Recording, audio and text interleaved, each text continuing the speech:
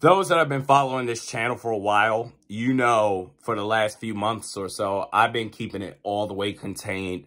I've been trying to see the positive things in life because I don't want to be known as the guy that all he does is produce content for why the head coach should be fired.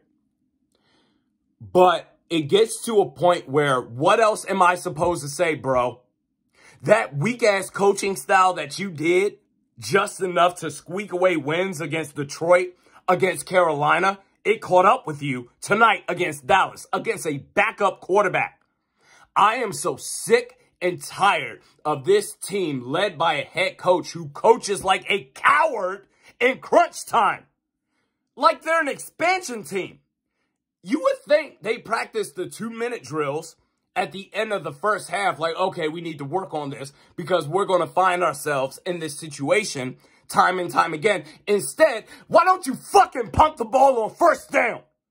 You have no guts. You have no heart. A backup quarterback won this game because you, head coach Mike Zimmer, allowed him, Cooper Rush, you allowed the backup quarterback to stay in the game. You allowed him to do that. And it caught up with you tonight. Mike Zimmer should be fired tonight. But the Wolf brothers are so fucking soft. They won't fucking do it because he's not Leslie Frazier. He's not Brad Childress. This team will do nothing with this head coach. Huh? Mike Zimmer Foundation. Huh?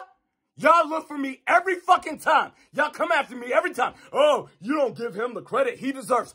What fucking credit does he deserve tonight in year fucking 8 against a backup quarterback? Tell me right now. Oh, look at his defense. Oh, well, look at this. Look at that. We come up with every excuse possible. If he was on any other team, he would have been fired. Mike Zimmer should be fired tonight.